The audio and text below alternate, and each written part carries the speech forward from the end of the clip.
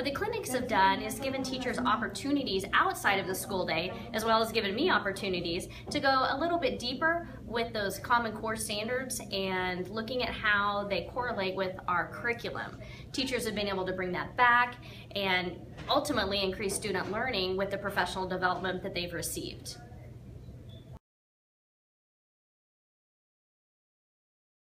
As a science teacher, it's great to go to these math clinics and see, like, how are my students approaching this proportional thinking.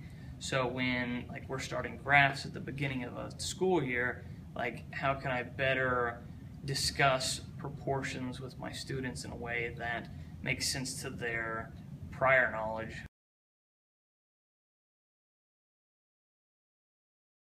I'm a first-year teacher, and this summer I went to the math clinic. Now, when you're in college, sometimes you don't learn about grade-specific things for math. So when I went, I learned all these amazing tools that I can use for my classroom. They're critical for number sense with kids, and then the kids get to choose what math strategy works best for them.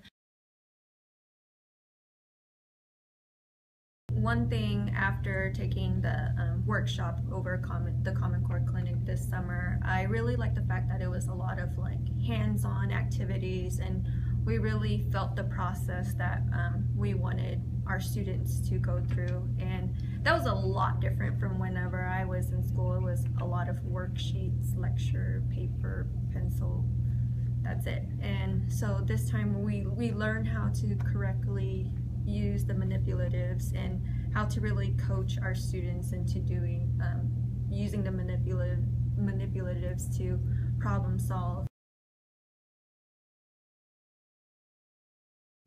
Over the last few years, my teaching has changed so much.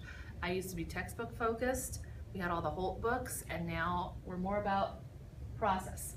And I used to be teacher focused, and now I'm all about my students. They're the ones that are moving the learning.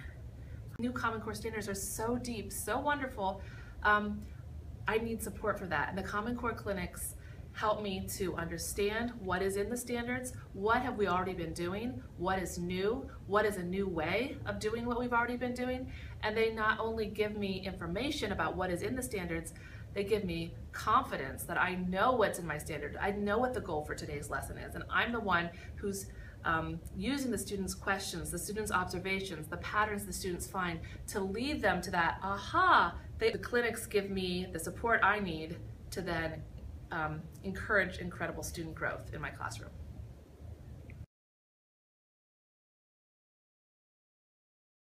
The clinics have allowed me to learn how to allow the students to take control of my class as opposed to me doing it myself.